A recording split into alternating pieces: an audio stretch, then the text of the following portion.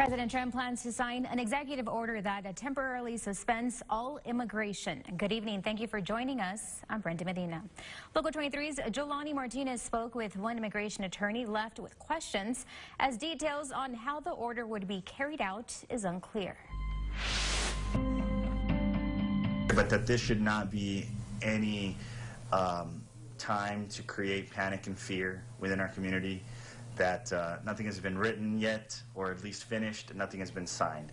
So we need to be patient, we need to review the order, and we need to see how the courts are going to react. President Trump tweeted this last night about temporarily suspending immigration. One of the first questions Attorney Frank Guerra had after seeing the tweet was whether the executive order is constitutional. An executive order is not as strong as a law passed by Congress, so there's going to be a lot of questions, there's going to be a lot of debate, it's going to be taken to court, and the courts are going to have to make the final decision whether this is constitutional or not. Guerra understands it's a measure to temper the spread of COVID-19, but wants to know how long the suspension would last. Who gets to decide how long that's going to be?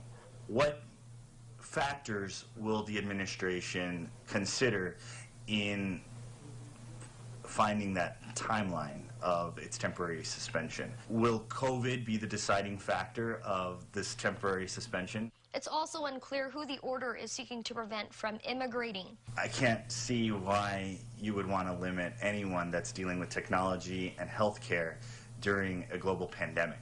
We would want to encourage those, we would want to encourage immigration and those who are knowledgeable in COVID to help us. Guerra also believes reducing immigration would hurt our economy.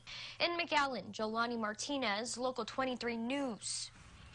The executive order is expected to be signed in the coming days.